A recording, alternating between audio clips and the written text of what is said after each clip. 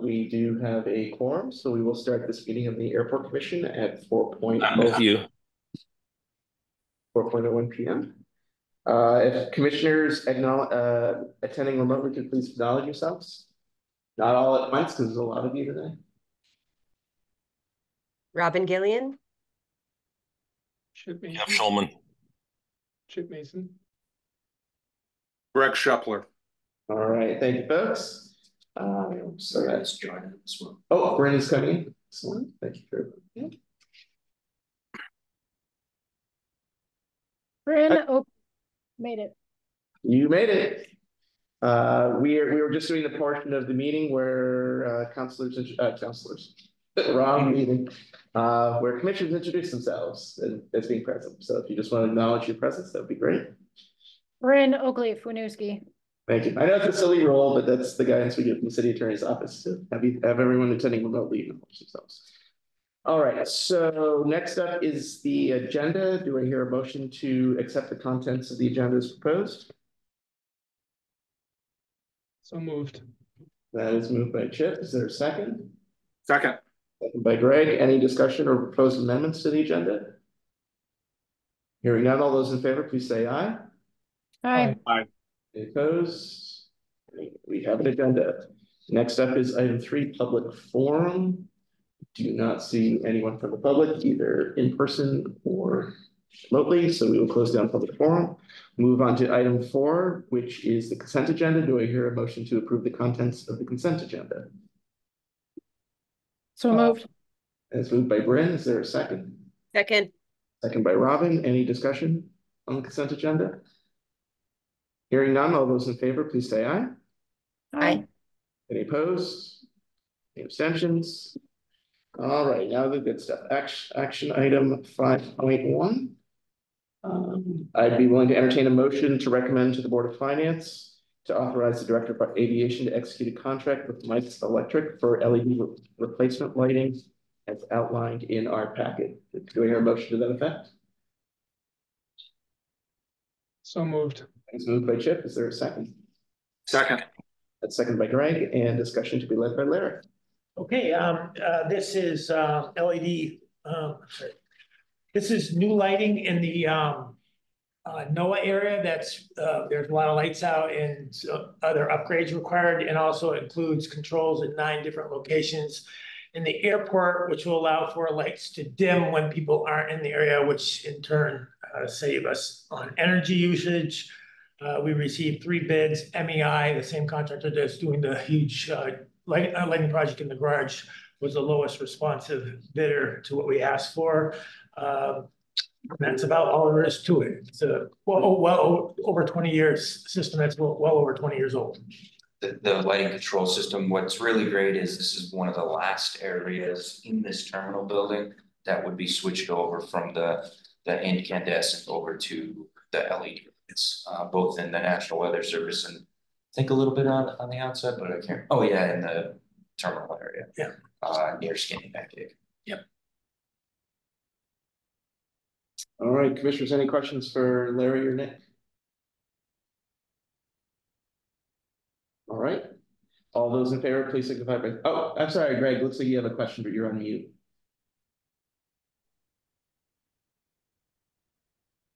Sorry.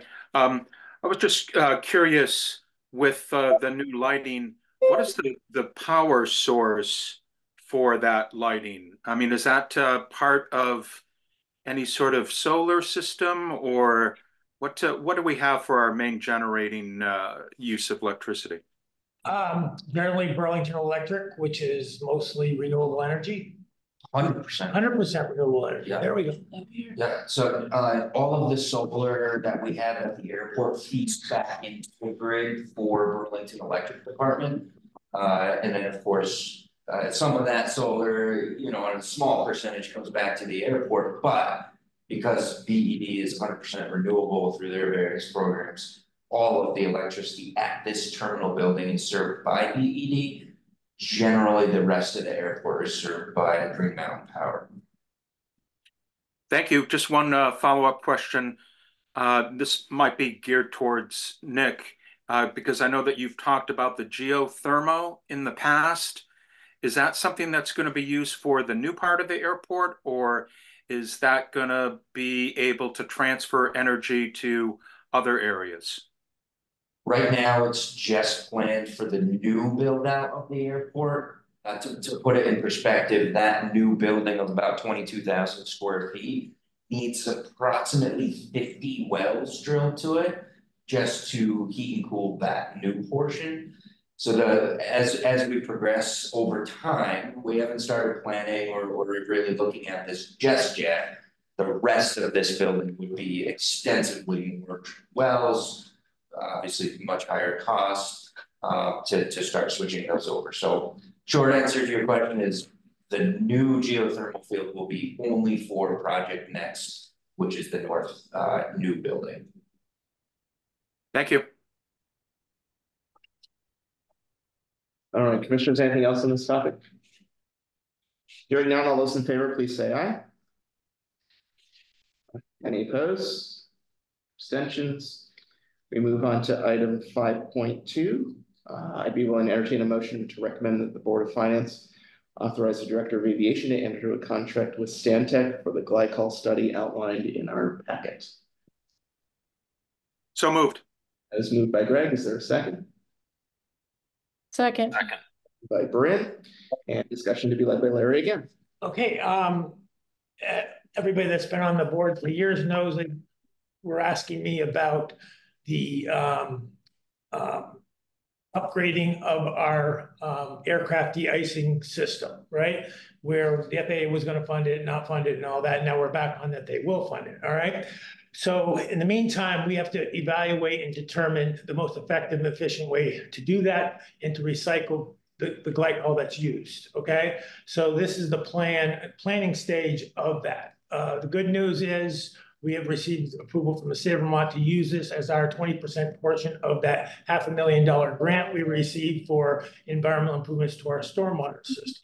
So this will evaluate all aspects of probably minimizing the areas where we do de-ice, maybe in 2 locations, say, and also a system that will be a smart system that will take the higher levels of glycol containing water to a storage tank that in turn could be potentially recycled, which we've been talking about for a long time now. And this is the first step to get that moving.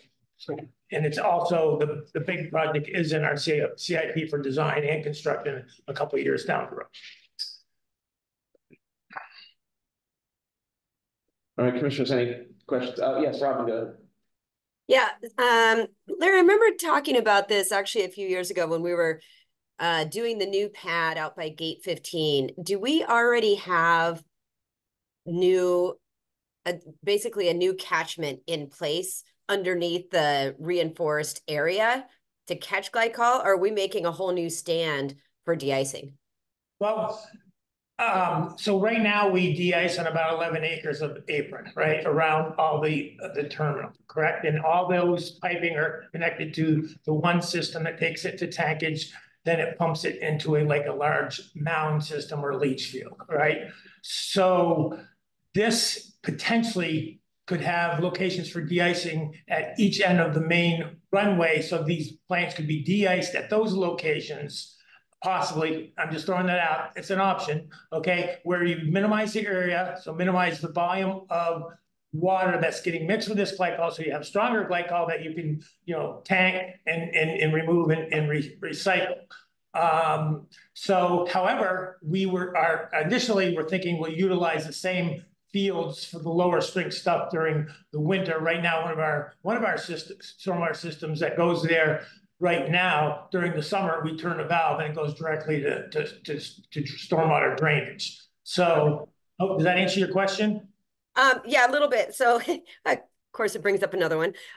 So if we're able to move that, which would be really cool, would we then potentially be reducing holdover times, which also potentially reduces the risk of having to de-ice again? Yes, that would be an awesome benefit to this.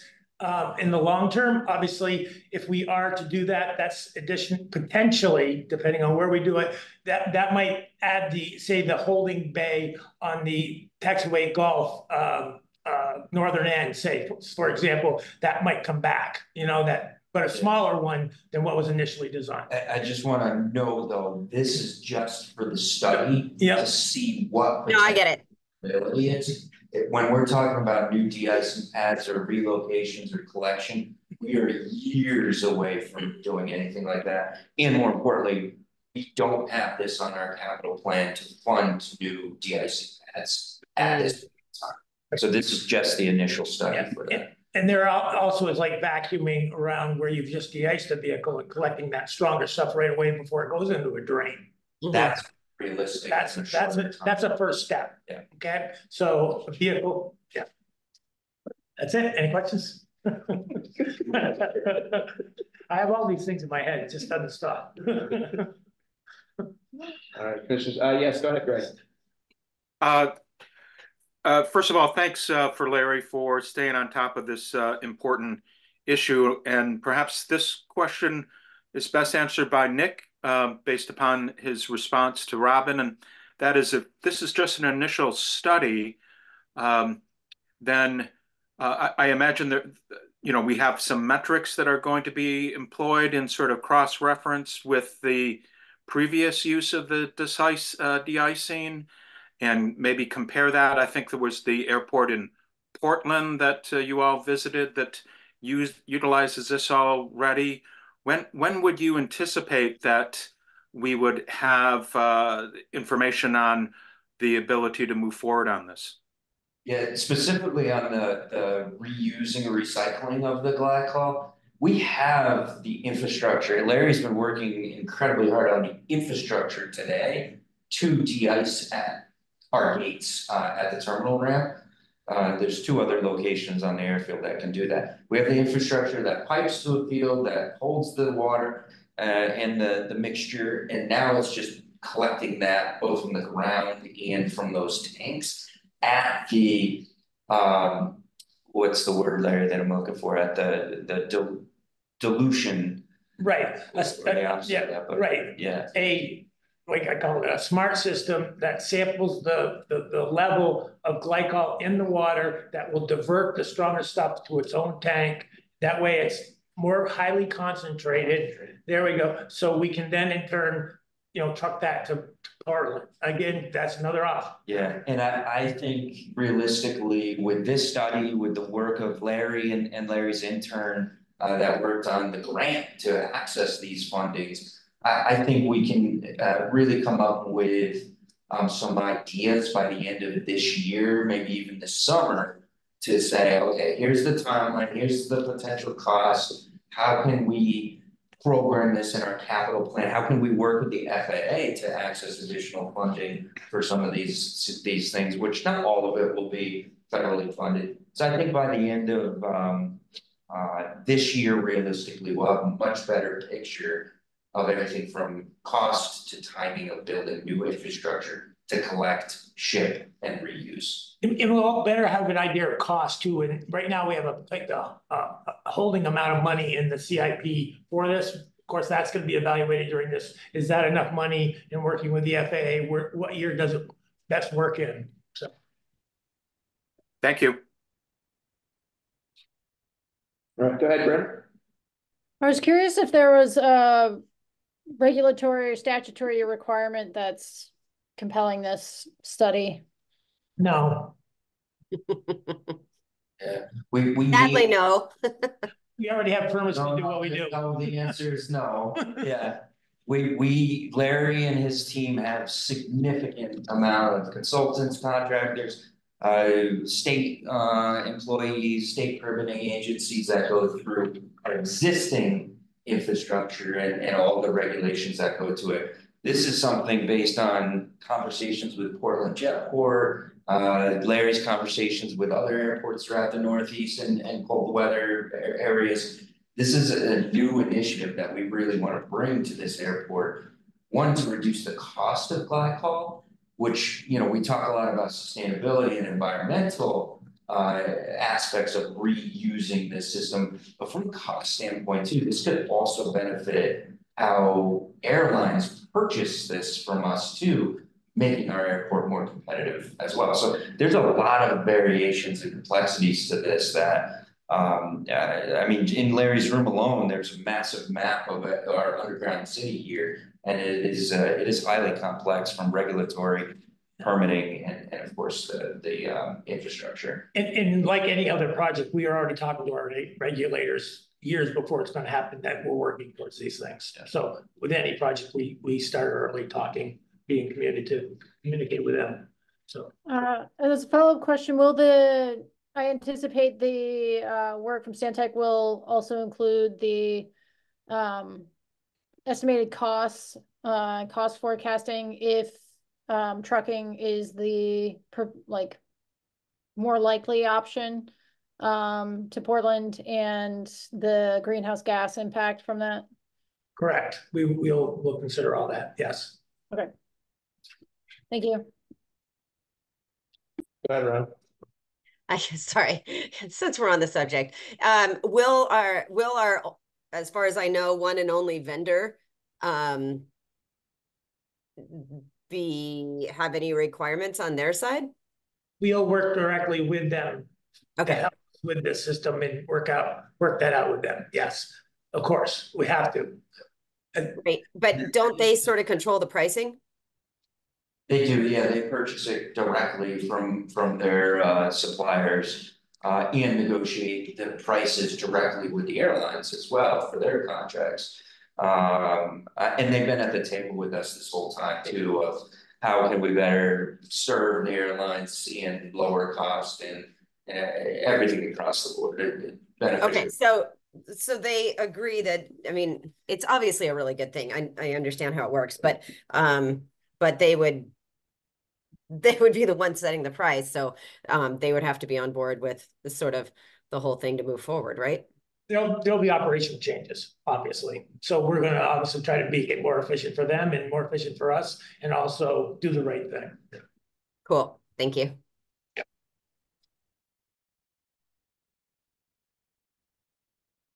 All right, commissioners, anything else on this topic? All right, hearing none, all those in favor, please signify by saying aye. Aye. Any opposed? Abstentions?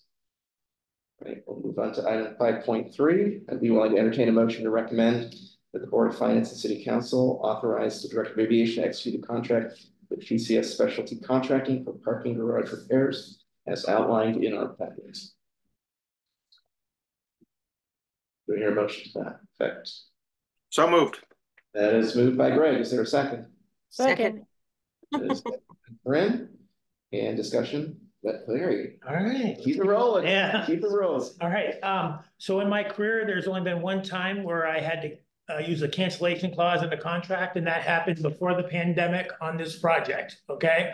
We had a contractor hired, signed contract, and then there's a clause, in that contract that allows us to cancel due to unanticipated issues or items. And that's what happened. That got canceled.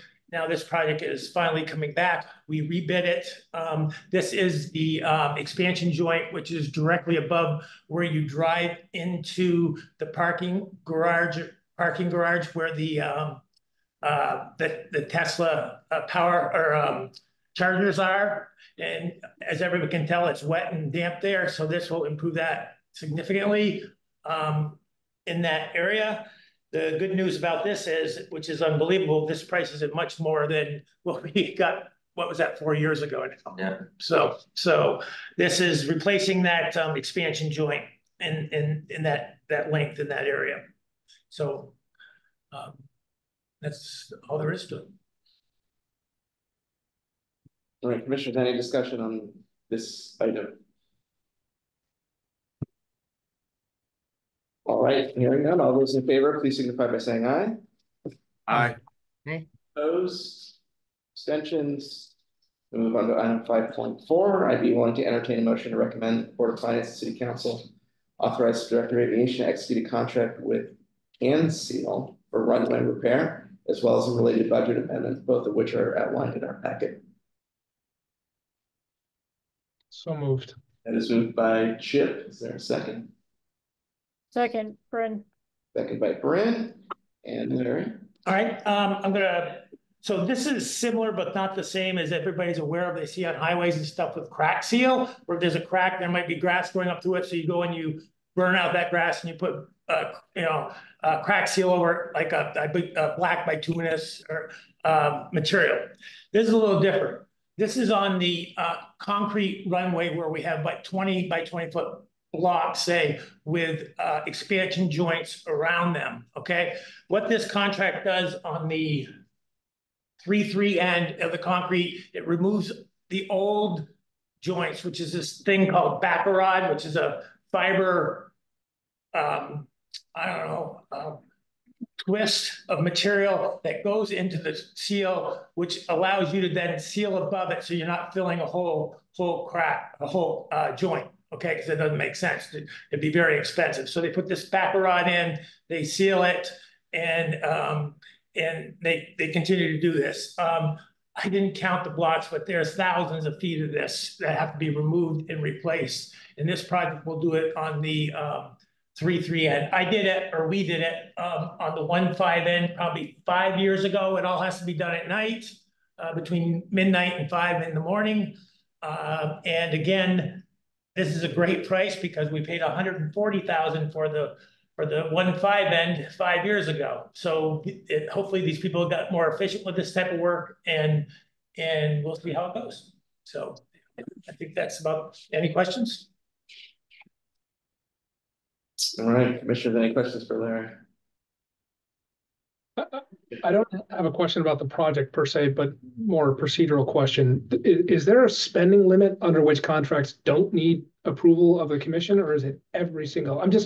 I'm seeing random numbers. I'm seeing 50, 300, 75, 95. We have to go above to Board of Finance above 50 and below 100, and City Council above 100. Commission, so anything over 50,000, we have to bring to. And just out of curiosity, when was the last time that number? When was that number set? 2010, I believe, was the last. Oh no, 2014 was the last procurement policy set by the city, and that's what outlines the 50 to 100 requires any board plus Board of Finance approval. Anything over 100 goes to City Council. There's been a lot of conversations, I can tell you, at the department head level about amending that. Okay, good. Well, and then I'm late to the conversation, but not that I don't enjoy hearing about what's going on, but it does seem sort of silly for you to have to ask us for permission to spend 50 grand. We have to go to Board of Finance. That's, Yeah, make sure that's in the minutes. Please. Yes. That's perfect. Perfect. Thank you. All right. All those in favor of this signify by saying aye. Aye. Aye. Opposed? Abstentions? One last action item to go, but Larry's off the hook. I'd be willing to entertain a motion to recommend that the Board of Finance and City Council approve the $1.3 million budget amendment that is outlined in our packets. So moved. Moved by Greg, is there a second? Second by Chip, and Marie, you get this one. Yeah, a lot of detail in here. So as we come into the end of the year, I always have some budget amendments, particularly. There's a large one on here, which makes up the majority of this. And that being, we're constructing on the south apron. We're going to be, the construction has started up again. And this is going to be our newest apron. And we thought the timing of some of this completion of the apron was going to be both this year and next year. So I needed to amend my part of the budget to accommodate some of that. Is this apron cost is part of it is outside of we have a grant on the majority of the funding of it, but some of it is on the airport. And so that's what I'm doing here in this. And it really is the counting of the timing of the construction as it started earlier and will be completed earlier. So that was more of a housekeeping thing. And the rest of the, we've got a number of items that we're having to amend the account. So for us, we have, anytime we bring any kind of amendment for it, we tend to group a lot of these together, because if I could amend an individual account, if it's If it's up to $10,000, Nick can approve it. If it's up to $25,000, we can get the director, the city CAO to approve it. Up to 50, the mayor can approve it. But anything, once I start to get above 50,000, I need to have Board of Finance and likewise sometimes City Council approve it. So I tend to group these together for convenience for everybody. We're coming into the end of the year. We have a lot of accounts. We have hundreds of expense accounts, and sometimes I need a little bit more money, and some of the accounts just for us to, I start moving money around. So I had utilities that cost a little bit more.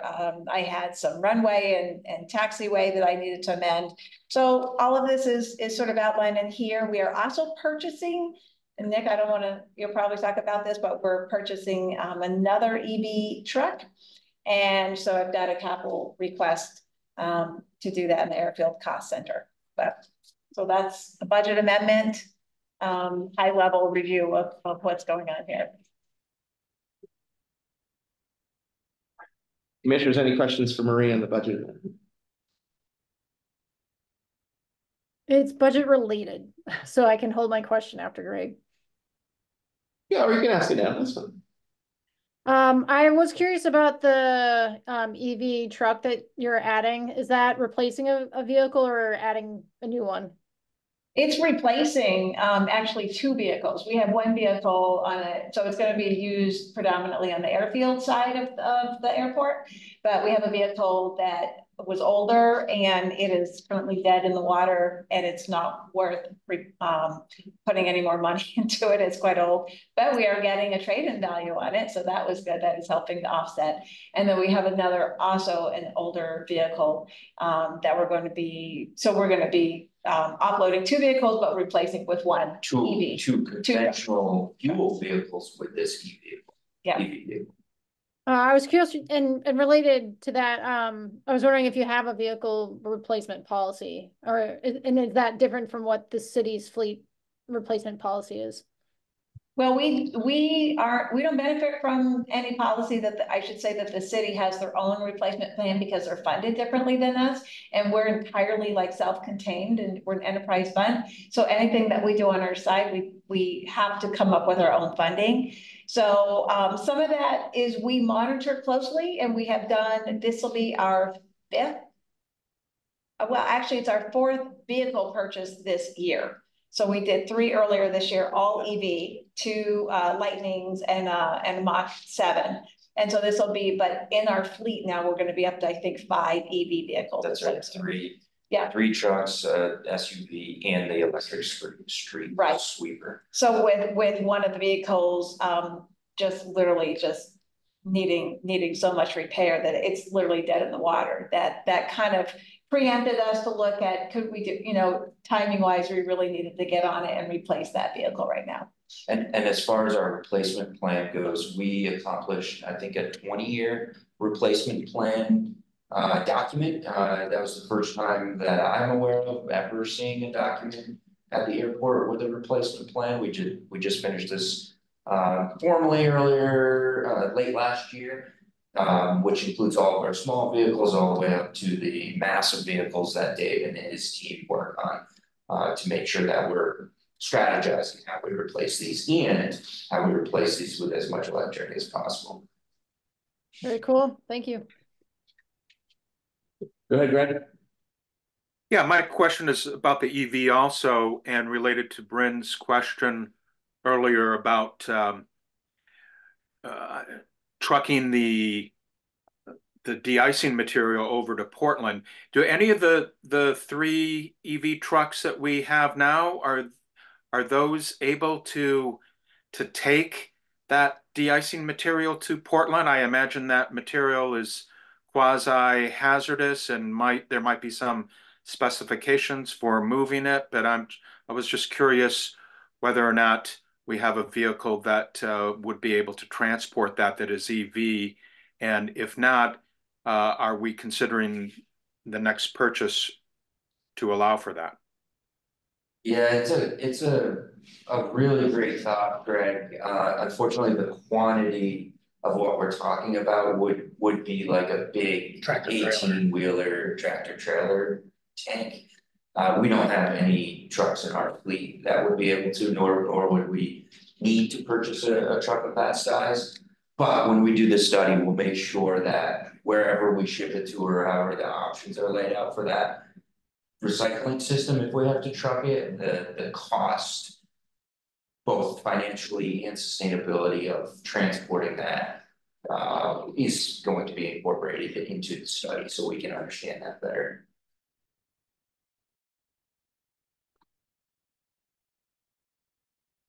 Don't know if they have a truck that size yet that has the electric capability. I mean, there are trucks that are being initiated, they're tractor trailer type trucks that are electric now, okay? Yeah. Amazon has some, but there's not many yet that can, so.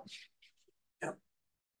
And we're watching that closely too, because, you know, in 10 years, if the technology exists for even our big snow equipment, Dave and I really haven't even had this conversation yet, but you know, we need to be prepared for that so that we can also incorporate that in. Right now, there's nothing capable, nothing, the technology doesn't exist yet to meet the FAA standards.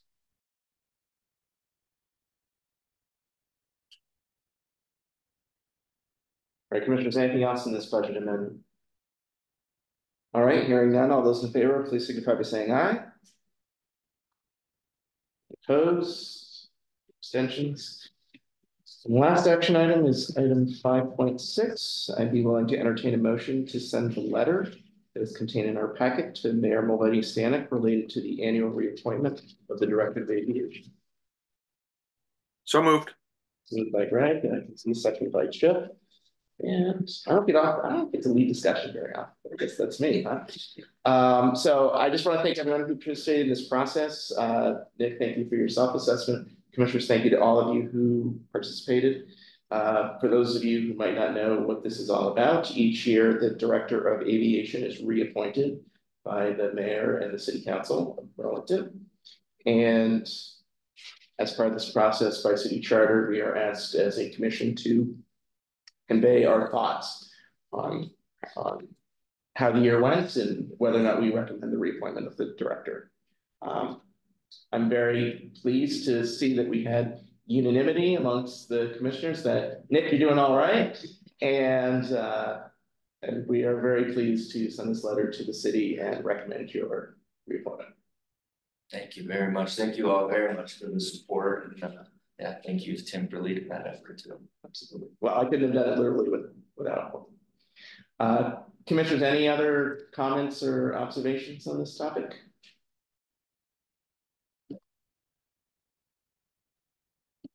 Go ahead, Greg. Just a big thank you to Tim, who helped pull this together and did a great job with the letter. And again, congratulations to Nick too for being a great person to talk about.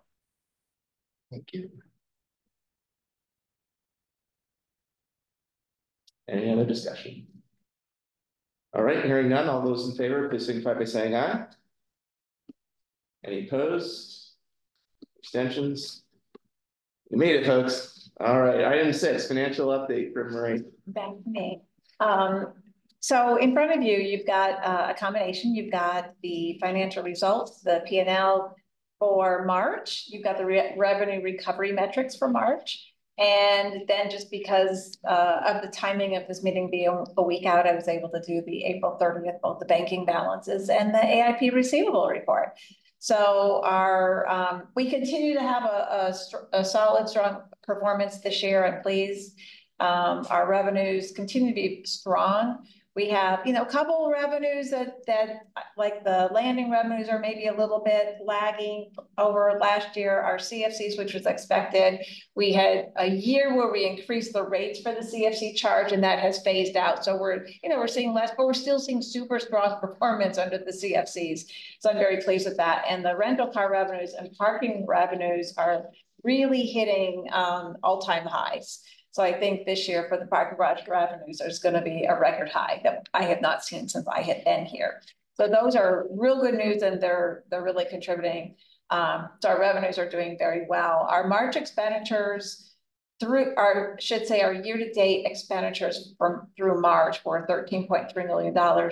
This is higher. I mean, predominantly we're seeing increases between our salaries and our benefits due to our restructuring and also well, mostly filling those vacant positions.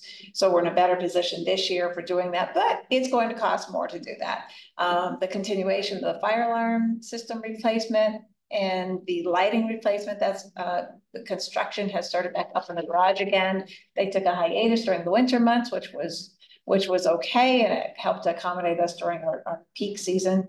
So we've had some higher areas, but those are sort of outlined within the on the attached, what we have attached here. But you know, our revenues are strong, and it's able to accommodate the continued expenditures and the growth that we've had in our expenditures. We also, we still have availability on some of the stimulus money. I will be closing out back this week, the CARES Act. You got 3 days left.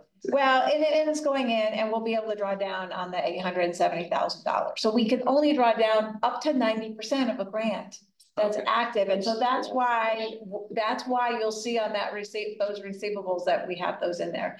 So we'll be able to book those revenues and contribute again to this year's revenue for this year's operating expenses, which is great.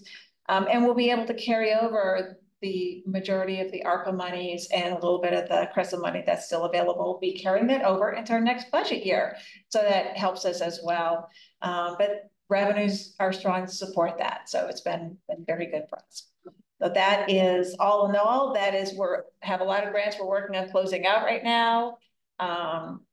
And so that takes a while to do, and it takes a while for the FAA to reimburse us. So we're making good progress on that. See those funds. That's just to open up many more grants. Yes. Which Larry is going to be coming back next month to talk For a long list of those. So those are the highlights. Oh, and our cash was a little over $4 million in our main operating fund. So, but all of that's in here, and I will gladly entertain any questions that you may have. Commissioners, questions for Marie? Yes, Brent, go ahead. I know it's a small amount, but it's kind of the reason why I'm here is the noise monitoring equipment. I noticed you're closing out the grant for that. Is there any maintenance work that needs to be done? Is that remaining 1,300, 1,400 already allocated or spent? Just kind of curious about the equipment that's out there now, how they're being supported. Great question. I'll take a stab at this and add anything if you need to. So the actual performance under the grant, we were allowed to purchase that equipment and get it installed, and everything that was associated with that. The ongoing cost that we have, so there's an annual subscription fee that we have for the monitoring of the system that we pay. These are all become part of our operating budget. So the grant doesn't cover. I wish it did. I wish we were able to. I would love nothing more, but the grant's very specific. And I think the final site with the Willison took a little bit longer to get that one installed, and that was kind of why we're hanging out there a little bit. And then we always have to wait for the final rendering drawings that have to go along with the grant. Right. Really nothing to add. We have had to replace a battery or two and add a couple of batteries at Williston because of the amount of limited sunlight or lack of sunlight at that one location. So it needs to be charged when it can be charged.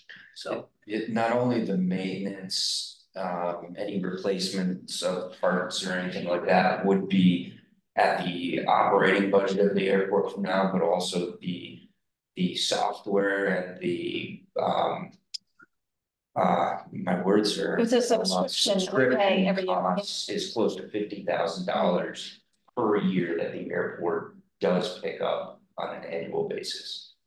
And that is not eligible for grant funding. That's correct. Okay, thank you.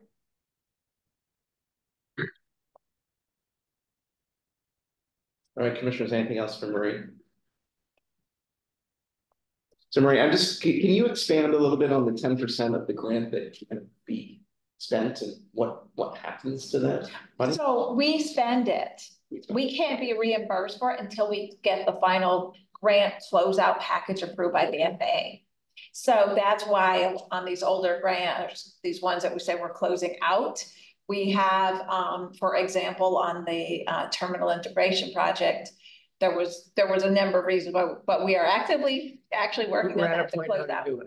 And so there's a very large receivable on that because I can only go in and request, we've spent the money. Right. So the money, that's why I have a receivable. I owe the money from the FAA, but I cannot request above 90%. So they hold it out until everything is closed out. That's just their policy. Right, but I tried to interpret with the grants, like there's. We spend it. Right, but we can get the money after the expiration of the grant. Oh, yeah. We've already spent money. Okay, that's that's a regional policy of closures of those grants that they hold the last 10% of the grant funding till all final documents are sent in. I'm sorry, I'm talking specifically about the CARES Act. Right. No. Even that. Okay. Even that, that's still it works the same. Yeah. It works the same Still way. I can't draw down. Okay. I can't draw it down. Okay. You know, so, but I will be. But you will. It'll just be after May 11th, but. Oh, well, they'll approve it. They'll review all the paperwork and they'll approve it. And then once we get a final letter with every grant closed out. Oh, you know, here you go, our seal of approval. This has been closed out. You may go in and not request it. Okay. So that's what happens. There's a FAA specific system. It's called Delphi, and we're able to go in that and draw down the money. But right now it will not let me draw it down until I get that final. So this operate these two, that and the CRISA, which is also like 10% left. Yeah. They operate the same way as all of their other conventional. Yeah. Same office. Okay. Yeah. Great. Thank you. All right. We'll move on to item 7, which is the construction update from Larry. Okay. As Marie already reported, the parking garage lighting project. I mean, the alarm system is complete. The lighting is started again, and we hope to be substantially complete this calendar year. The Burlington Tech Center, with respect to the design and permitting, we anticipate it being on the June 4th at this point, if not 2 weeks later, agenda for the DRB review of the new tech center. So that's a big item that we are working on. Taxiway Alpha punch list items. We're going through those details with the engineer and the contractor right now to figure out how to best approach those issues and get those things fixed and resolved. The South Apron construction has resumed grading. They're stabilizing, seeding, and mulching all areas that are complete from excavation and fill and all that type of stuff. They're finishing the trench drains, and paving will start within 3 weeks, and they'll be finished by the end of June. And that project will be done before the July 4th weekend right now. So that's our plan. Already reported on the Glycol system upgrade, the North Terminal Improvement Project. We just applied for a grant for 2 new egress lanes as part of that project. So we have, if there's a malfunction in one, there's one optional one, but also when higher traffic times, more people can get through that line to get out of the secured area. So we've applied, that grant went in on April 26th. So we'll be starting that up soon to get those new egress lanes in. Runway 1533, we bid that project. The cost came in right at the engineer's estimate, and all bids received were within $100,000 of each other on a $10.2 million project, which is really nice to see. Yeah. And it was $1.5 million more than I had told the FAA that we thought we were going to have to go for. Less. I'm sorry, less. You're right. Good. Thanks. So boy, I didn't think I messed up that bad. I think you said it right. And let me see here.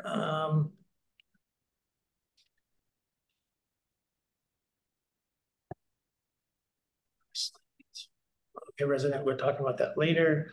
Okay, the only other update is that by next Wednesday, we will apply for the grant for the next project, which will have a bottom line amount of federal funds of $34 million. and we're working through the details, or the final pricing is coming in right now. And our commitment to the FAA was to have that submitted by next Wednesday, which is a huge deal for us. And that's just a quick note on that. We definitely want to present and bring the full financial analysis and package of project next to the commission. Not sure if that's going to make the June timeframe. Along with all the other grants are going to come to the commission at the June timeframe, but Project Next might come to you in July. So that way we can present not just the $34 million grant, the contracts that we're negotiating right now with, and then the full plan for all the non-eligible pieces and non-grant pieces of the project. That'll be closer to July that we present that. There was one other grant we applied for. There were some additional eligible items in the TIP project that we can get reimbursed for. So it was like $430,000 that we applied for a grant to get reimbursed for. That's all I have. Are there any questions? All right, commissioners, any questions for Larry? Go ahead, Ron. Is the initial for the Burlington Tech Center, is that just we're approving the plans?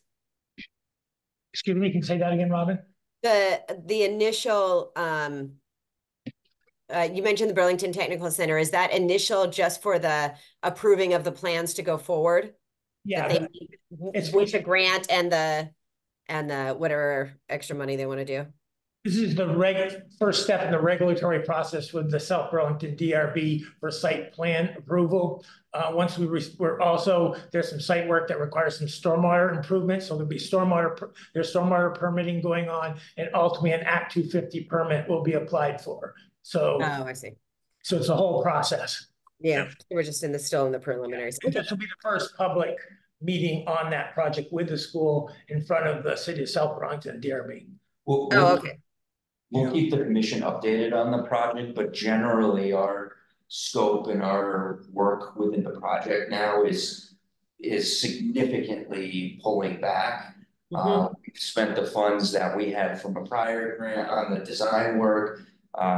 We've approved the lease agreement, of course, with the school district, and now we're stepping back, obviously monitoring the project from a program standpoint because it still is our building. But less and less activity on our part.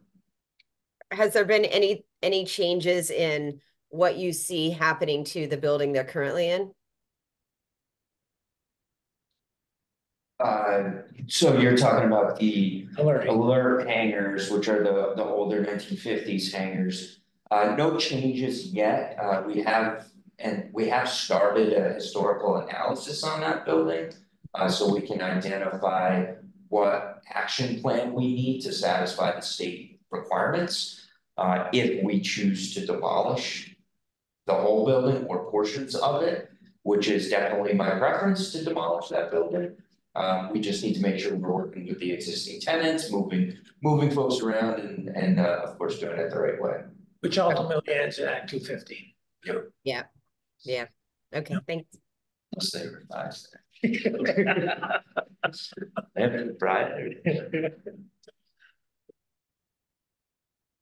That's all I got. Right. All right, commissioners, anything else for Larry?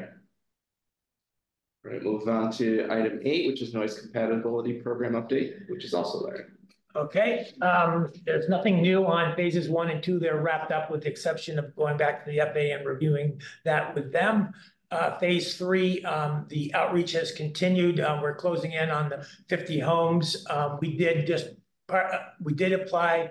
Okay, sticking with phase 3, within that, there was a design of 50 homes to be put out to bid, which were not all of them. I'll get back to that in a second. However, another part of that was the contract of the 52 homes construction. I think I've reported in the past, we had some issues with the contractor and the availability of windows again and all that, and getting the contract signed. That's all been resolved. The contract signed. This week and next week, the contractor is out there doing measurements and doing inventory of what, from the plans and the actual building. to start ordering materials for those 52 homes. Probably have a better feel on how long it's going to take to get those materials to start next month, once they've done all of this. So we are back on track with that contract for the amount that it came in and was bid at. Also, part of phase 3 was the design of 50 more houses. Within that 50 houses, we got through 16, and then the remaining 34, is that right? Yeah, 34. There needed to be additional acoustical testing done. So that acoustical testing on those homes is being done right now. However, in the meantime, because we have a deadline, initial deadline of May 1, we applied for the construction of 16 more homes, not new homes, I'm sorry, and home improvements for 16 homes, and also the monies to design, outreach, and all that for the next 50 homes. So our goal is to see how that goes. Hope we can get this acoustical tested done and get another grant in for those remainders of the phase 3, so we can keep that moving along. But we got plenty to do. So the program's moving along. Phase 4, that's the grant I just applied for, which is for the construction of those 16 homes and the 50 more homes. I think that's it. No, 34 is in phase 3. Yeah. And I'll keep this straight right up through phase 20. So. An additional funding opportunity, which we've talked about quite a bit in the past, is the Office of Local Defense Community Cooperation, OLDCC. We continue to monitor their notice of funding opportunity, which they said was going to be coming out in February. We're still monitoring it. We're still waiting. We have communicated with their office multiple times. That's the additional $17 million that we did write a public comment back to that office, which essentially outlined that this community wants the entirety of that appropriated $17 million, because we, through our consultants' knowledge and through our understanding with the FAA, are one of the only airports in the country that is eligible and ready to accept these grant funding based on all the work that we've completed with their noise exposure map, noise compatibility program, and the multiple phases that Larry just outlined, really being ready for those improvements to go in. We'll keep the commission updated, but right now we do not know or have an idea of when that funding opportunity is going to come out. However, we're ready to apply the second that it does. And I don't know if Hannah has anything to add with regards to the reporting that was provided. Noise exposure map updates too. Okay. Oh, yeah. We had the third technical advisory committee meeting. It went very well. The fourth one, I think, is planned for in June, and then we'll have a public hearing later summer. So that's moving along. Is there anything else you want to add to that? No, I don't think we have the meeting scheduled yet. No, no, I don't think we do either. But that was we were looking at a couple of dates. That's right. So the next meeting of the technical advisory committee, whether it's it might be closer to the July-August timeframe, but the next meeting that we schedule, the second that we know, we'll let the commission know. That will be the day that we publish our new noise exposure map to the technical advisory committee. Shortly after, and I'm talking a day later, if not that same night, depending on what the schedule looks like, that's when we'll be advertising a public meeting both here at the airport and at a location in Winooski. Thank you, Brent, for letting us know about the community center too. So we're already looking at alternate locations. But that'll be really, we're just a few months away before we start publishing the draft noise exposure map. And again, we'll let the commission and the community know as soon as we have the projected schedule to release that.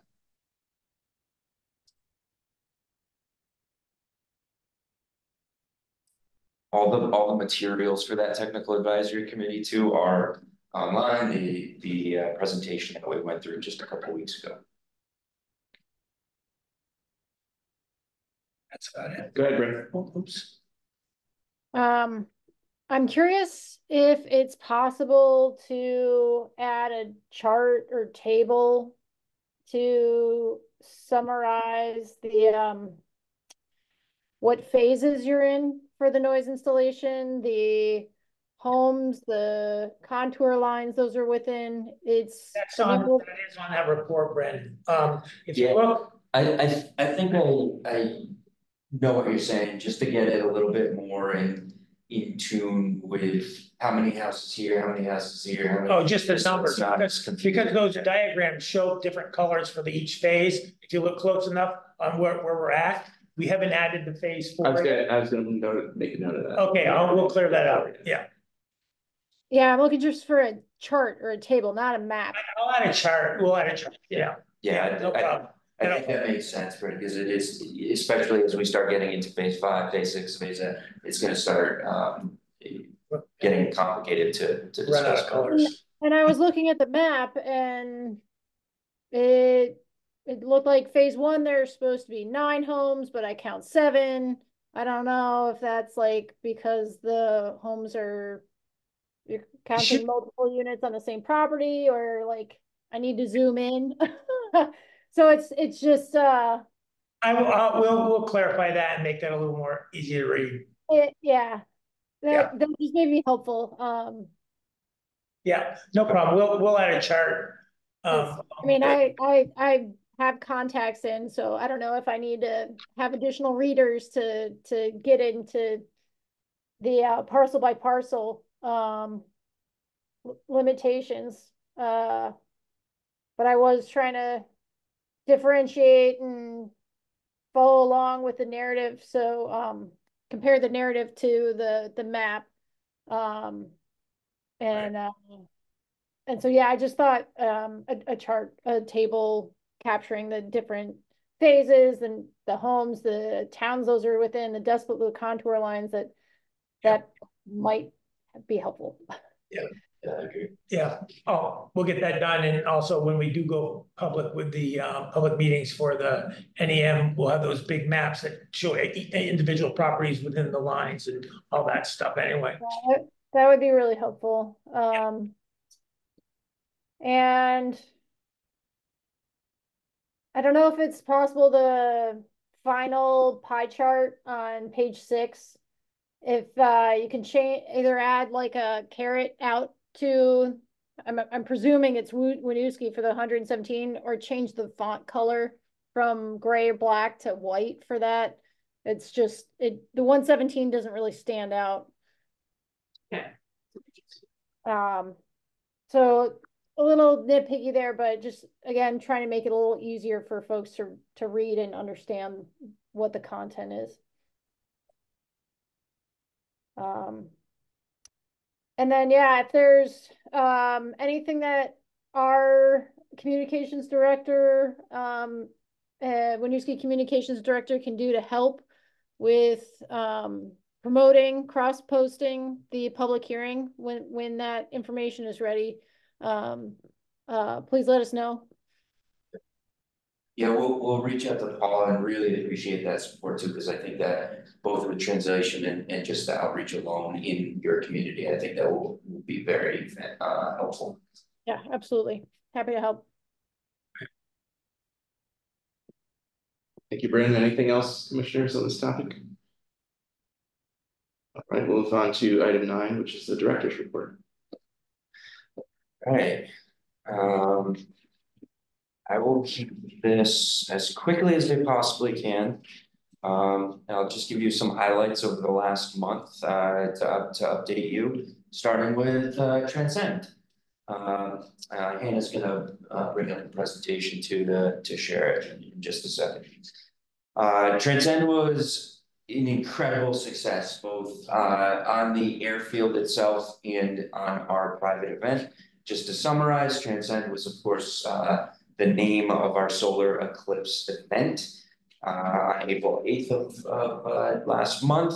We had a couple of things happen, actually multiple things happening all at once on that day, as many entities across the state did. I'll let Dave talk about the operations on the airfield, but on our event itself, we had about 1,000 people show up to our event. It was super successful with bands, food trucks, everything like that. The revenue produced from that was very successful. I believe we netted about $30,000 from it. So not a significant amount, but it helped really pay for the enormous amount of operations that we had to bring in, including overtime and things like that. Literally from the north end of our airport to the south end. Great setup, great cleanup, very orderly, very happy customers to be there, including one to my right. I hope you were happy. It was good. Dad did a great job. And we were also able to sponsor, of course, the glasses, which are in the picture, not just at our event, but across the entire city. And Dave, you want to talk about the ops? Yeah, great. We had about 120 additional aircraft built that came in just for this event. And it was a challenge for us because we didn't know exactly where we would put them all. So we had to figure that all out. And it required us to have approximately 8 or so planning sessions. We had a ground operations plan. We worked with the FAA air traffic, worked with Heritage, multiple stakeholders to make it all work. So we had about a 10-page ground operations plan where we would park them, the flow of traffic once they got here. And on that day, everything worked as planned. Worked perfect. So no issues at all, no deviations. When an aircraft ends up at a place where it shouldn't be, none of that. Everything worked out perfectly for us. So great event, and it really came together. And we're talking about 700 operations, an operation being a landing or a takeoff. I'm sorry, and a takeoff, landings and takeoff. And that's equivalent to our peak summer months. We sometimes do 700, 750 operations per day. The difference with this particular day is what Dave is talking about. It's the time of all of these operations generally happen in a much shorter time frame. So it was extremely busy. Dave and his entire operations and maintenance team did a phenomenal job. Jeff is not able to join us. Jeff Bartley is not able to join us today because him and his team are at Mount Snow today at a Vermont tourism summit, but him and his team did a phenomenal job on this entire Transcend event too. Super successful. Cool links to the Eclipse time lapse of the total event that we have on our website right now. And really, really exciting to challenge Jeff with even more of these types of events into the future. That goes into the next slide, which is the opportunity because of our success, because of Dave's success, planning with the FAA, planning with the local users and all of our ground operations all the way to the event. We were asked to present at the American Association of Airport Executives annual conference. I think this year there was about 3,000 airport executives from all over the country that attended this event.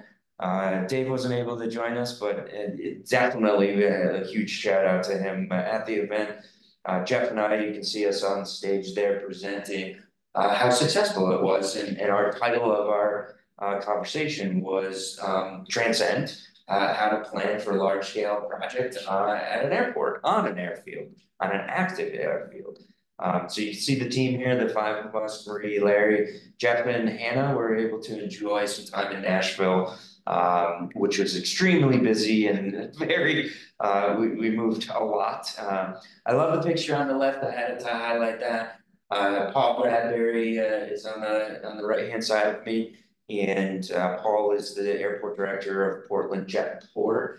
So we were able to share a lot of ideas from taxi operations, the parking garages, which they also have constraints happening right now, to Glycol fields. He's been a really great partner and collaborator and even mentor at times to help with our airport and vice versa, to ping ideas to him on all the great things that we're doing over here. On the next one, we also had a really exciting visit employee of the Federal Aviation Administration, Michael Whitaker, who is a Vermonter. He lives in Newport, but Norwich, Vermont. So he's a Vermonter. Every now and again, he flies in and out of our airport. He said he likes to change it up a little bit between Manchester and Vermont, and I'm sure Albany, and switch his flights a little bit. But we were able to bring him out on the runway. This is a picture on the center line of our runway with the team in the top left, and highlight some of the not just our plans and our progress and our collaboration with the FAA, but also our tenants. This is Kyle Clark and Michael. They had literally a 5-minute tour of their 180,000 square foot facility, which my small legs couldn't keep up with. I was running next to these very, very tall people, but it was really, really amazing to welcome Michael and talk about all the great things happening at the airport and how to improve some of those things too, which was really great. The airport team was able to help on the last Friday and participate with the Vermont Green Up Day. We had just about all of our staff that day able to participate, both out on the airfield. You can see Dave and his team on the top there doing what we call a FOD walk, or foreign object debris. You can see they're next to one of our taxiway golf signs right there out on the airfield. To every one of our neighboring facilities. We walked from this terminal all the way to the Winooski River. So we almost hit the Winooski. And we walked from this terminal all the way to the southern end of our airport. And we did a large portion of the airfield as well, which was great to bring the team together and celebrate in the community to pick up and do our part. Wanted to bring this in at the request of Tim, but just highlight again the Burlington Tech Center program, aviation program. This is just a quick snapshot of some of the plans and the location of what we're looking at with a general 3D model of what the building looks like. It is a large building and there's a lot of progress happening. Larry was able to talk about it a little bit already. I did want to also address, again, at the request of Tim, that the capital reserve account, which was asked a couple of meetings ago by Chip, I just wanted to make sure I followed up with that, which is the actual schedule of the capital reserve, which is attached in the documents as well. That's now been completed. We're now preparing the study of that capital reserve account. There's, I don't know, 10, 15 items on the schedule that needs to be studied and quantified on the account. And then once that study is completed, then the bank account will be set up and then funded monthly over that time period. I'll pause there just in case there's a question on that. So how long does the tech center have to contribute to that fund? Like, at what point is the fund filled? That's definitely going to be part of the study, because we don't know yet what the fund dollar value needs to be filled at until the study is completed, so that this schedule, which identifies every single thing in that capital reserve account, once that schedule gets identified with the replacement costs, annual reserve, future costs, okay, then we'll know exactly what the monthly amount is, and of course when that monthly amount is going to be fully funded. So the concept of reserve fund has been approved, but the specific dollars and timing is correct. That's correct, and that's all outlined in that lease of study schedule first, study second, and then of course funding it over time. Yeah, continuous, I should say. Right. All right, now I'm going to get into passengers and seats and forecasts. I added a little bit different chart to this month's meeting. This one is scheduled seats, just seats alone. How many seats are scheduled to come into Lady BTV? The yellow line is our current year 2024, and the green line is kind of our benchmark of where we want to be, because that is pre-pandemic and the 2019 numbers. You can see the first couple of months as we've been talking about, the first couple of months of the year of 2024 are lower than most of those years. That's definitely a factor of JetBlue leaving. That's a factor of lowered scheduled seats in general. And then you can see the dramatic spike happening in the May and into June. So we're going to start seeing that later this month and definitely into June, where we quickly exceed, again, this is scheduled seats coming into the Burlington airport. That's already confirmed with the airlines, with the flight schedules for the next couple of months. In the July, August, September, which is generally a lower month for us, and October are extremely high for us. Actually, that's next slide. So in 2023, and actually I noticed an error on my chart that 2024 dates should actually say 2023.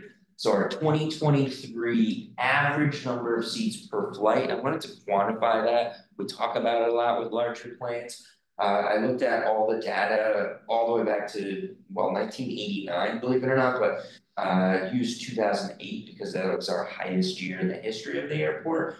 And you can see the average number of seats on that top left square there was 69, whereas this past year in 2023 calendar year, again, average number on each plane is 91 per flight. So clearly our planes are getting bigger, and that's an annual average. So that's really indicative of how big our aircraft are actually getting. On the bottom right corner, you can see where we actually were in 2008 with the scheduled seats coming into the airport. Just over 1 million seats were scheduled in 2008. We had 750,000 passengers that particular year. Again, 2008 was our highest year ever, which equated to just shy of a 75% load factor, or the percentage of those seats being filled. And thank goodness the math works, because it's about 1 million and 75%. So 750,000. Today, again, that should read 2023. We have a scheduled number of seats for the calendar year of 830,000 passengers, but those flights are full. In average for the year of 2023 at just shy of 87%. 87% of those planes, averaging 91 per flight, are filled. And that's the highest in the recorded history of the airport since 1990.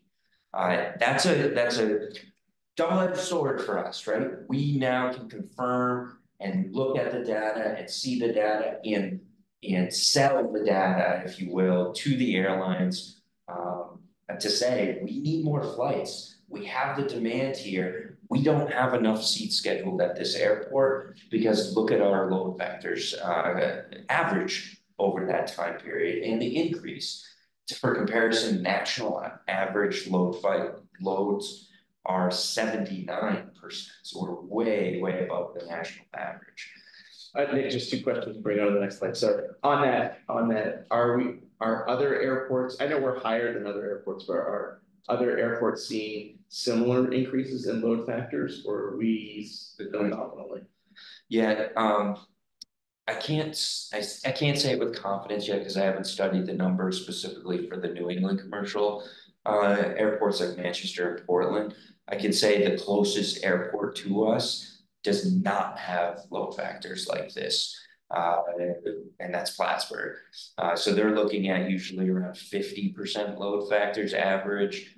Sometimes they're up in the 80s when they're looking at a Florida flight, but generally they're in the 50%. I can add that in for the next commission meeting, so that way we can start. Yeah, I'm just curious if this is a Burlington thing or a regional thing, or it's a different airline strategy thing. I think it's a little bit above all of the above. I think you're going to see a lot of airports, have increased the size of the aircraft coming into the airport. That is definitely a national trend. Load factors definitely have come up for many airports, but I don't think the quickness of how big the planes are coming into one airport and the consistency of a high load factor, I don't think you're going to see that at many airports, especially in this region. Okay. And then my enough for second, that. okay, thanks. And then the second question is that tail off that happens, it happens at the end of every year. How far out, I'm thinking how to phrase this. How far out does an airline publish its flights? Yeah. So I don't know how to say this, like will the airline still be adding flights in December because it's so far away at this point that they haven't fully planned December, or is this really indicative of where we think December? Yeah, this is really indicative. Granted that obviously the farther you go, the more risk and Sure. flexibility the airlines are. For example, you can go online right now and book a December flight. You can book all the way to March, I believe, right now, which is when the published Department of Transportation data is available. I can't go any further than that in our back end reports. Do many people purchase that? No, not quite yet, but it's going to start picking up. So this is very indicative and very little changes from a percentage basis that we're going to see that any point in there change significantly. Okay. When you're talking 3 to 6 months out, you're going to see even less change. And it really, if you see the change, it's probably going to be an increase. Because if you see that change, that's generally going to say that, okay, your flights are pre-booking fast. Yeah. If there's availability of equipment. I didn't know if the airlines sort of held back that far out for flexibility. Yeah. But Yes. Yeah. It's definitely not, the number. But it's very close. Okay. And on the next slide, I'm going to start tracking that much closer. Okay. So on this particular slide, now we're looking at the light teal blue, light blue, both dashed line and solid light blue line. So the dashed blue line, it looks familiar from the previous slide. That is not the full scheduled seats like you saw in the last slide, but 85% of that seat schedule. Again, following the pattern of how full our flights generally are, which is 87%. The solid light blue line is actual passenger numbers. So I want to track how close it is from what we recorded in the past from the schedule and how close it is to actual number of passengers hitting that. So by the time we get to December, hopefully we'll see that solid blue line look similar to the dashed blue line. Or even better, I want to see it look like what February looked like, which is the solid blue line higher than 85%. Right, you're conservative on load factor. A little bit. I think between 82 and 85%, I think is where we're going to be hitting.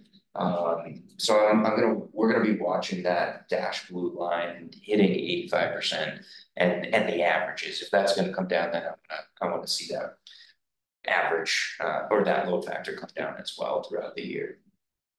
Again, we're a little bit lower in these first couple of months from the 2019 and last year 2023 by a couple thousand per month, but over April, which we're just compiling the numbers this week and next week, and into May, that's when you're really going to start seeing these numbers jump.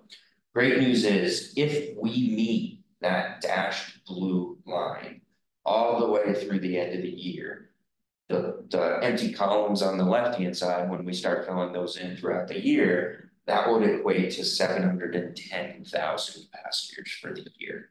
So if we hit 85% filled seats on each one of those months, we'll hit over our 2019 numbers. We're not going to hit over 2008, which is 750,000 passengers until we start seeing the schedule move up. Now, the great thing is there's so much data. This is honestly a pin drop of the data that we look at all the time when we look at airlines. In 2 weeks, Jeff and I are going to be hitting the road. We talked about it last commission meeting, but we're hitting the road down to Washington, D.C. We have 10 back-to-back meetings with airlines scheduled, and this is what we're going to be talking about, not just our community, not just our region, but the demand and the data that supports the demand for airline growth at BTV. think it's nope. So I actually talked about the first two. So Jeff Bartley and his team are down at the Vermont Tourism Summit right now at Mount Snow, and they're going to be highlighting all of this great work that we're doing, as well as where you can go on your summer vacation. Jumpstart Conference is that airline conference that I'm talking about. That is where airline network planners, these are the folks that are actually scheduling the flights, are going to be meeting one-on-one with us. And we have 10 scheduled meetings, which is really high. In fact, our consultant who will be joining us, he represents dozens and dozens of airports around his company represents dozens and dozens around the country. Usually an average is about 5 meetings with airlines, and we have 10. So that's really good. I like that's a good data point. A couple weeks, May 23rd is going to be our inaugural new flight with Breeze Airways. We're already highly successful on the Orlando and Tampa flights. May 23rd, we'll also be adding the Raleigh, North Carolina with a breeze through, it's called, to Jacksonville, Florida. So you fly to Raleigh if you want to go to Jacksonville, and of course you paid for it. You stay on the plane and head to Jacksonville. That'll happen on May 23rd, and we'd love to see the commission there as well if you'd like to join us for that press conference. I don't recall offhand what the time is. I believe it's around 10:30 in the morning, but we'll send an email out with the details if you'd like to join. In upcoming commission meetings, there's two major things. One major thing that I want to talk about, and then a continuation and update of our summer travel that I'll continue to talk about. The airport budget. I'd love to actually in the next week or so schedule a special meeting. And it can be mostly virtual. It's going to be a PowerPoint presentation. We'd love to go through our full fiscal year 2025 budget with you. We're going to be talking to some members of the city council next week. It doesn't go to full vote for quite some time into June, but we'd like to present this to the commission in a separate special commission meeting so we can really highlight the details and the numbers. And that is all I have for you today. All right. Commissioners, anything for Nick? Yes, Robin. So just curious, I've also been conferencing around and just got back from the World Airline Training Conference in Orlando. And funny enough, Whitaker was there too. That guy is really making the rounds. It was actually lovely to see him in this role. He's been with the FAA before. He's fantastic. And just to know that with all the challenges in our industry, the FAA is like really getting it. Like, not that they have as many recommendations as we'd like at this stage, but they are fully aware, which is, I don't know, it was good to hear. So based on that, as it applies to our airport, one of the things that they talked about was the problems down in New York with the controllers, and that some have been working 6 days a week, one off, for literally months and months and months. And that has produced an enormous amount of fatigue, which then the data that they drove from that was what ended up, a good part of what ended up shutting down 20% of the flights coming out of JFK. As we look at growth for Burlington Airport, it's going to be a thing, right? Because right now we're not a 24/7 air traffic control towered airport. Is that something that, you know, as we're looking at growth and we're looking at trying to increase the amount of travel that we have, is that going to be part of the conversation, or do we still want to be, you know, a midnight to 5, you're on your own kind of airport? Yeah, and that is always part of the conversations with FAA Air Traffic Organization. We've requested them to study justifying a 24/7 operation. What's really great about our facility here, led by Felicia Casella, who's the air traffic manager, amazing manager of the facility, both on the tower and the radar room underneath, is one, her staffing is really good here, which is good which is great news. We don't have the issues that you see elsewhere. One, because Vermont is an awesome place to live, which is great. Looking at a 24/7 tower is definitely more than just the airport requesting it. You know, as you definitely insinuated, you know, it comes to budget and time and people and all of that type of thing. Right now, we don't justify a 24/7 tower.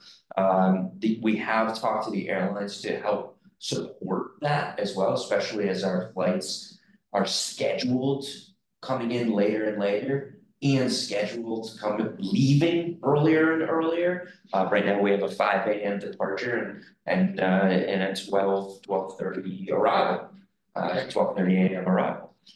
So we'll continue to have that conversation with not just local management of the facility, but also higher ups within the air traffic organization. But yeah, we've talked about that for years, trying to add a 24/7 tower here. Yeah. And my understanding is that we always have Felicia or whoever is the lead on always has the option to stay later if they feel in the realm of safety that that's necessary. So even though we generally close at midnight or we generally open at 5, we have the option to say, yeah, we're going to stay. The weather's bad and we want somebody in the tower when these guys arrive. Yeah, I believe that's generally been the practice. We don't have a say on that, but I absolutely agree that that's been the practice, especially when they see commercial flights coming in at night. They'll generally stay for their clearances. Okay, thanks. Commissioners, anything else for Nick? Nick, just one quick thing for you. I know we'll talk more at the budget presentation, but I didn't know if you could just comment in general. We all hear the news. The city of Burlington has budget issues, and we're a little bit different because we're an enterprise fund. So I'm wondering if you can just comment on how we can help and how we can't help. Yeah. Because we're a little bit different than most city departments. Yeah, we're a lot bit different. Oh, that's it. A lot bit different. Yeah, so we are an enterprise fund. Generally, that means every dollar that we make here, one, has to remain at this airport. That's a federal regulation. But every dollar that we make generally is spent right here at this airport, and every dollar that we need to expend, we make so that we can spend that dollar. We don't request any funding from the city. We don't need any additional funding from the city. It'd be great to see some additional funding from the state, but that's a different conversation. And that's really good for us. So we have a healthy budget. We have healthy revenues, as you see with Marie's reports. And you're gonna see a pretty level funding budget this year from last year, but it is not what you're seeing in the perspective of the news or the conversations with the city departments. Now, there are ways that we do support the city, and they support us with much needed services, and we pay fair market value for those services. The largest one being the Burlington Police Department contract and their service to this airport. So we do have a pretty large budget item, about $1.4 million, and you'll see that in our budget for next year, that we hire police officers to fulfill federal obligations, both TSA and FAA. There's other smaller things too that we help with. And let me rephrase that, not generally help, but there's things that we want to purchase or services that we want to purchase, and there's benefits to hiring the city of Burlington at generally a lower cost than hiring a contractor or a consultant. Burlington City Arts, for example, is a partner that we work with all the time. You've seen through this commission artwork coming in, and that whole brokering of that artwork is done through the Burlington City Arts Department, and we pay for that service for that to happen versus a private consultant or a different way of procuring art. The library is another example. In fact, I just ran into Mary Danko, our library director, and we're working with them to purchase a service that we can support with customer experience and free library right here at the airport. And it's not, again, these are services that we want. These are services that we're requesting generally, and we're able to look at the city department. On the flip side of that, sure, it's an expense to us, but it's a revenue source to them. So we're Burlington Police Department, Burlington City Arts, the Fletcher Free Library, we're expending those dollars, but that's also a revenue source for them on the flip side. Again, it would be much more costly if generally we went out in various capacities, but we need to make sure that we are paying fair market value. It never can be higher than that, and we need to make sure both sides of the equation, because they're still our sponsor, right? The city of Burlington owns this airport, so we need to make sure they're receiving and we're paying fair market value for those services. Again, you're not going to see budget cuts from us this year. You're going to see different things happening in different accounts, different programs that we're going to be doing. Marie did an awesome, stellar job putting together a budget again. We have our new managers this year, which really help feed what we need and prioritize, whether you're talking about equipment replacement plan or other general repair and maintenance. That was able to really help define our budget this year really well under the leadership of Marie. So very different from the city of Burlington, but we don't have the constraints that the city of Burlington has right now. Okay. All right, commissioners, anything else for Nick? All right, move on to item 10, which is commissioner items. I didn't receive any advance. Was there anything that any commissioner wants to mention at this time? All right, hearing none, we'll move on to follow-up items. There was nothing on the previous list of follow-up items. Is there anything that anyone wishes to add at this time? Right, hearing. I don't know if it makes sense to talk now with the group, or I can send out an email, but I'd love to get kind of an idea of schedule for sometime next week, even as early as Monday, for about let's probably plan on a 60-minute special meeting. Okay. Next week is your preference? Yes. Commissioner, how do commissioners feel about next Wednesday at 4? Is that, keeping these meetings on Wednesdays at 4, does that work for most folks? Does not work for me. I'm traveling. Same. I'm also traveling. I'm in a graduation ceremony, so no. Okay, so then I guess we will have to do a doodle or something like that if we can, to put some times out there and I see what works. All right. Yep. Perfect. All right. And then the next item is adjournment. Is there a motion to adjourn? So moved. Let's move by Brent. Is there a second? Second. All in favor? Okay. Any opposed? We're adjourned.